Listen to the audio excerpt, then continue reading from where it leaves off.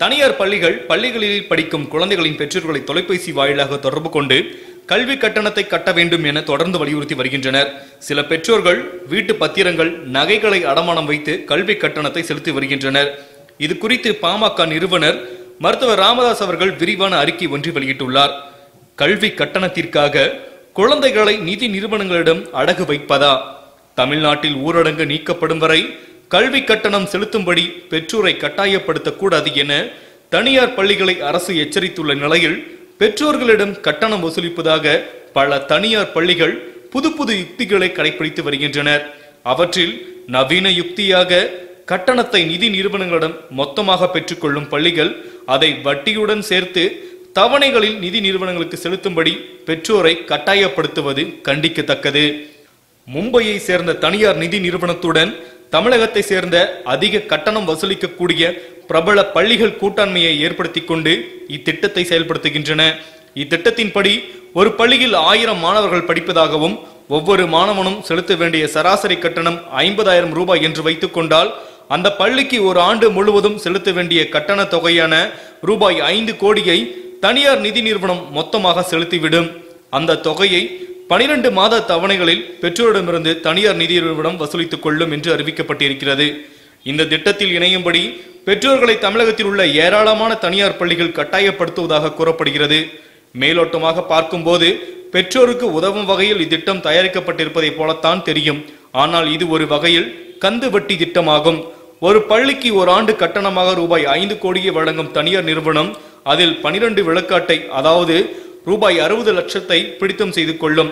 பிடித்தம் செய்யப்படும் தொகை 12% மட்டும்தான் என்றாலும் கூட அது முன்கூட்டியே பிடித்தம் செய்யப்படுவதாலும் ஒவ்வொரு மாதமும் பெற்றோர்கள் மூலம் அசல் தொகையை செலுத்தப்படுவதாலும் அனைத்து தவணைகளும் செலுத்தி முடிக்கப்படும் போது வட்டி விகிதம் 19.72% இருக்கும்.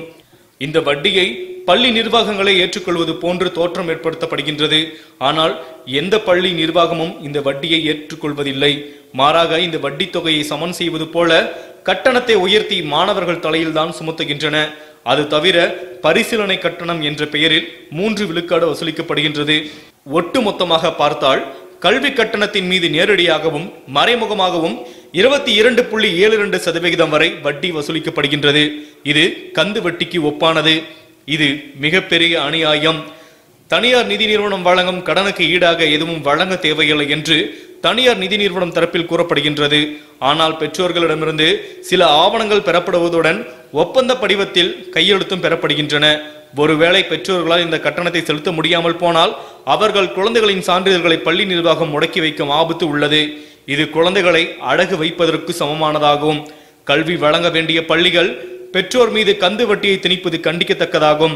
தமிழ்நாட்டில் கொரோனா வைரஸ் அச்சுறுத்தல் காரணமாக மார்ச் 24ஆம் தேதி முதல் ஊரடங்கு ஆணை நடைமுறைப்படுத்தப்பட்டிருக்கும் போதிலும் அதற்கு சில வாரங்களுக்கு முன்பே தொழில் முடக்கம் தொடங்கிவிட்டது. தமிழகத்தில் 90 விழுக்காட்டிற்கு கூடுதலானவர்கள் அமைப்பு சாராத தொழில்களையே தங்களுக்கு வாழ்வாதாரமாக கொண்டிருப்பவர்கள் என்பதால் அவர்கள் கடந்த 2 மாதங்களுக்கு மேலாக வருவாயை இழந்து தவிக்கின்றனர். அன்றாட உணவு உள்ளிட்ட தேவைகளுக்கு அரசின் உதவிகளையும் மற்றவர்களின் உதவிகளையும் எதிர்பார்த்திருக்கும் அவர்களிடம் கல்வி கட்டணத்தை உடனடியாக செலுத்தும்படி கட்டாயப்படுத்துவது எந்த வகையிலும் நியாயமில்லை. அவர்களிடம் கல்வி கட்டணம் வசூலிக்க அரசு அனுமதிக்க கூடாது என்று நான் வலியுறுத்தியதை ஏற்று ஊரடங்கு காலம் முடியும் வரை கல்வி கட்டணம் செலுத்தும்படி பெற்றோரை கட்டாயப்படுத்தக்கூடாது என்று தேசிய பேரிடர் மேலாண்மை சட்டத்தின்படி ஏப்ரல் 20ஆம் தேதி அரசு ஆணையிட்டு இருந்தது. அதை மீறி கட்டணம் வசூலிப்பதே தவறு எனும் நிலையில் கந்து வட்டியும் செலுத்தும்படி கட்டாயப்படுத்துவது எந்த வகையில் நியாயம்? இந்த அநீதி தடுத்து நிறுத்தப்பட வேண்டும். பெற்றோர்களிடம் கல்வி கட்டணம் வசூலிக்க கூடாது என்ற வார்த்தைகளில் மட்டும் அரசு எச்சரித்துக் கொண்டிருந்தால் போதாது. கல்வி கட்டணம் செலுத்த வேண்டும் என்று கட்டாயப்படுத்துவதுடன் அதற்காக கந்து வட்டி கடன் வாங்கவும் வலியுறுத்தும் பள்ளிகள் மீது அரசு மிக கடுமையான நடவடிக்கைகளை எடுக்க வேண்டும் என பாட்டாளி மக்கள் கட்சியின் நிறுவனர் மருத்துவர் ராமதாஸ் அவர்கள் அறிக்கை ஒன்று வெளியிட்டுள்ளதில் குறிப்பிடப்பட்டுள்ளது.